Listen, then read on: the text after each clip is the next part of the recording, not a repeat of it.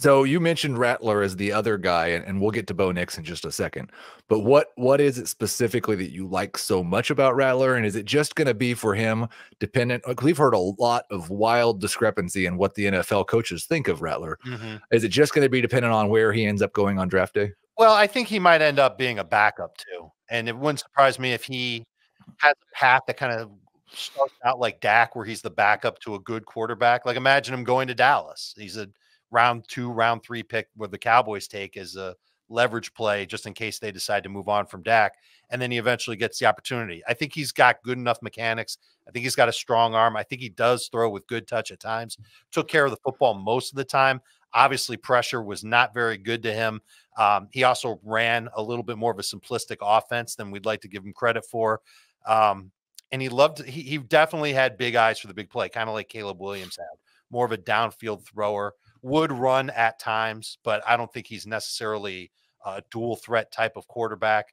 And then there's other things in his past that kind of makes you scratch your head, and that an NFL front office would have to be comfortable with when it comes to Rattler. But I think he's just a little bit more aggressive and has a good, strong arm compared to Bo Nix. Bo has a strong arm too. I just think Rattler's aggressiveness, the fact that he takes care of the football most of the time, those are things that stand out to me. Okay, Thor. So you said several months ago, JJ McCarthy is not a late round 2 prospect. He's a top 10 prospect. When you look at Spencer Rattler, late round 2, is that too high, too low, or just about right for him? It's right around there. I think I'll have him early to mid 3rd. So right around there. I do have Rattler ahead of Bo Nix. Rattler, I have him behind Penix. I have him, what that'd be QB 6. So yeah, I have him there. There's he'd be the guy I'd take a chance on if you miss out on those top guys, you know, sort of the next stop on the train stop. And he's the only other guy that I see in this class that has the potential to be, you know, give you starting utility potentially. I think that there's a path there. People need to remember this was the number 11 overall player in his recruiting class, the first ever guy that Lincoln Riley had plucked out of high school that had started for him. Like, prior to that, it was all those guys that were the transfer portal guys, you know, Kyler and Jalen Hurts and Baker Mayfield. And then it was Rattler, and Rattler was incredible his first year as a starter. He was number 4 in the FBS and PFF grade as a redshirt freshman. He led the FBS and PFF big time throws under pressure and passing grade out of structure. He was getting evoked to Pat Mahomes in terms of that coming out of his redshirt freshman season. But then, of course, a guy named Caleb Williams, who we talked about earlier, shows up in Norman. And then Lincoln Riley started talking to USC. And then the whole thing happened. And then Spencer Rattler ends up in Columbia, South Carolina, which, you know, it was great that he found a home. It turned out to be a terrible stylistic match for him, though, because South Carolina, while they had skill talent, they had a horrific offensive line that ranked outside the top 100 in PFF pass blocking grade both seasons.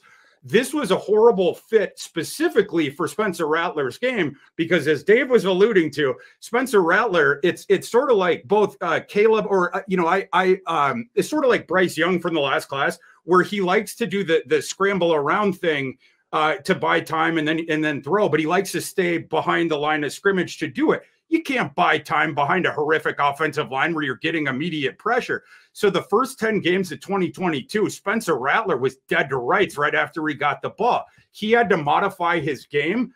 That happened at the end of 2022. He lit up Clemson. He lit up Tennessee. He lit up Notre Dame in the bowl game. And then this year, the coaching staff helped him out a bit there was more quick hitting concepts to keep the pass rush at bay. They had way less offensive talent. It was basically Xavier Legette and pray for rain because everyone else transferred out.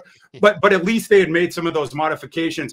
But I like he's on the small side for sure, but he has a very snappy arm. And he, like Dave was mentioning, he has that gumption to go downfield, and he's always looking downfield. So he will attack. He also attacks the middle sector of the field, those NFL money zones like we were talking about before. Has he been scarred by the last couple of years behind that shoddy offensive line? That's what we'll have to find out.